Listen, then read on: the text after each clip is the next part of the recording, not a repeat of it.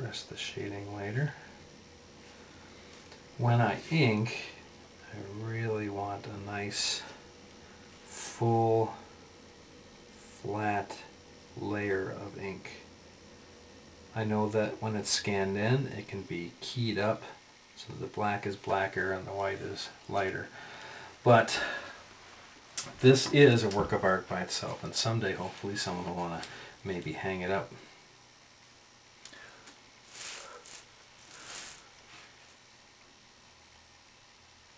So it should look good all by itself.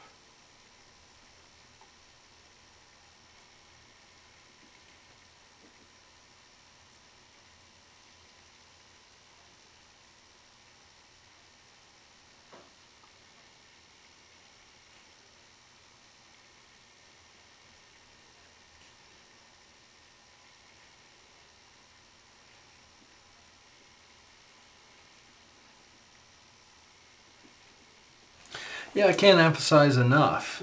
Where the light falls, how you interpret the light, it is totally up to you and the time you take and what you see as you create your illustration. I'm looking at the shapes that I made, the flat shapes without shading, and it occurs to me when I look here and there, oh, that would be totally flat black, and oh, over here it would be a more gradiated shadow over here, and that would blend with the black in this way. That's just the stuff that occurs to you as you go, and if you're excited about it, that's when it occurs to you.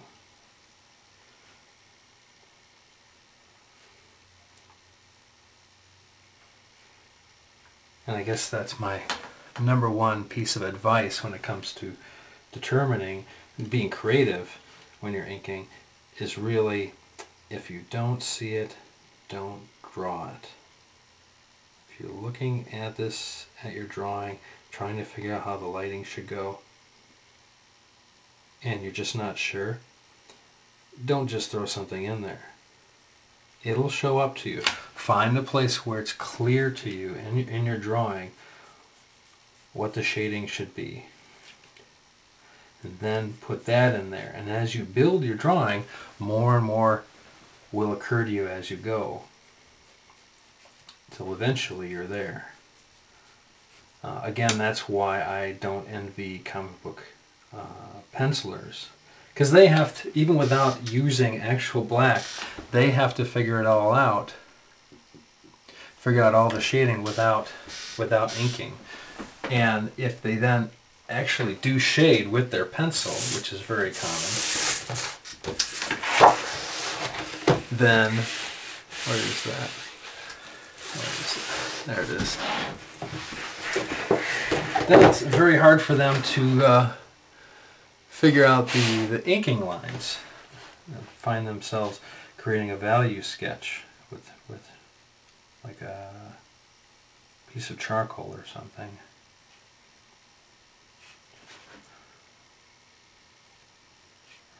Then they lose some level of input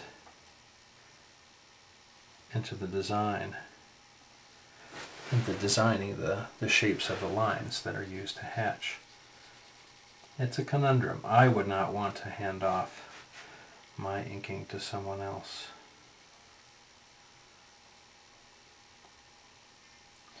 And with that, I gotta go to work.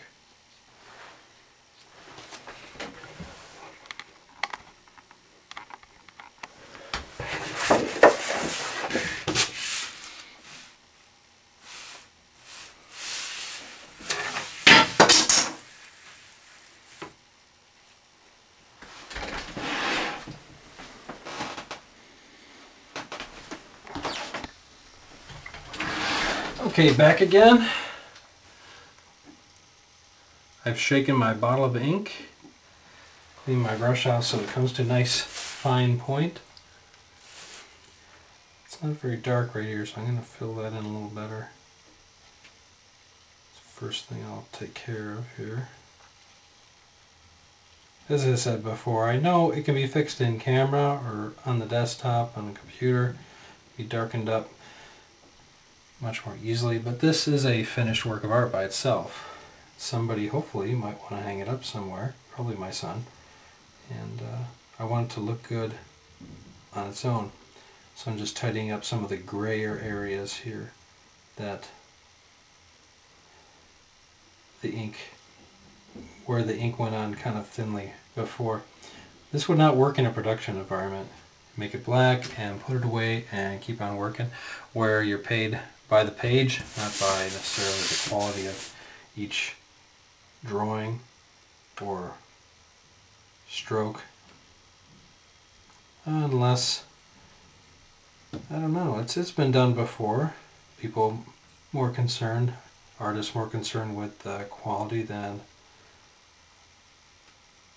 the page count. And that's where classics are born. Kind of that get reprinted over and over again and people buy over and over again. Something I thought about, I wanted to expound upon, is the whole idea of what to ink and when. I'd said before that it's a bad idea to just feel like, okay, I'm working on the hair right now, so I'm gonna finish the hair. If you don't actually see it in your mind's eye, if you don't see where you're supposed to be putting the strokes or the blacks or any particular detail, if you just ink it automatically.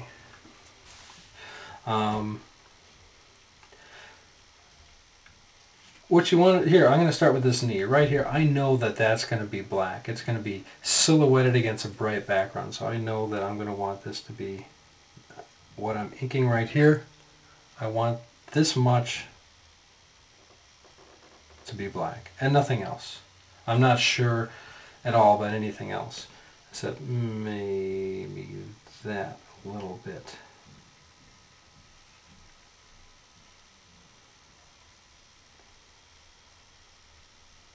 There. But I'm not sure about these hatch lines yet. I'm not sure about a whole bunch of things. And so I'm not going to ink those yet, just because I'm working on the leg. You want to just be inking what you're sure you should be inking at any given time.